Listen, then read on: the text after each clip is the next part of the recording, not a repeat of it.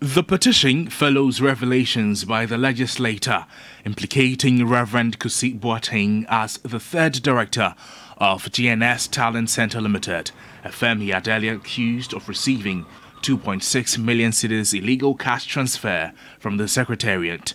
The North Tongu MP Samuel Okudzeto Ablakwa reiterated his demand for the dismissal of Rev Kusi Boateng and the dissolution of the board. If he has any dignity, any respect for the Ghanaian people, he must be stepping aside immediately. If he doesn't, the president must dismiss him. He must be picked up.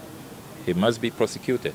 Although the board of the cathedral have denied any wrongdoing, Samuel Okudzeto Ablakwa says the Secretariat were taking Ghanaians for granted.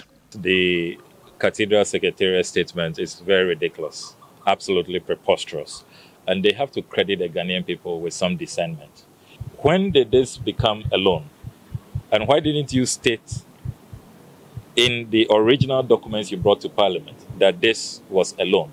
This is a ridiculous afterthought.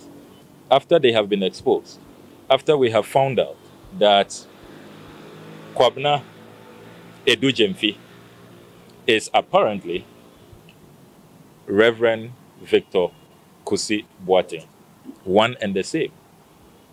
Direct, blatant conflict of interest. Lawyer for the petitioner, Eduji Tamaklo, is confident CHRAJ will live up to its mandate.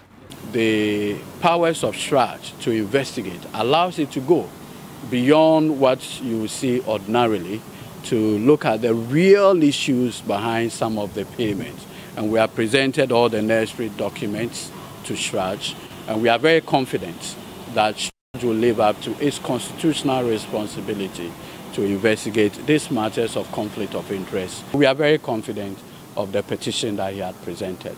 The evidence is rock solid.